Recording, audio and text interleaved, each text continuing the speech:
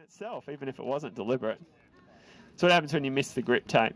Okay, now heading out onto our super skinny. This is about the width of his tyres and high enough up that it's really uncomfortable if he lands with one leg either side of that, if he falls off it. So he's got to line up his back wheel and then ride out onto it, then jump off the end. He balances for a second, jumps right over the end and down to the maximum you are allowed per section is a 5. You're aiming for a 0. You don't want to put that foot down.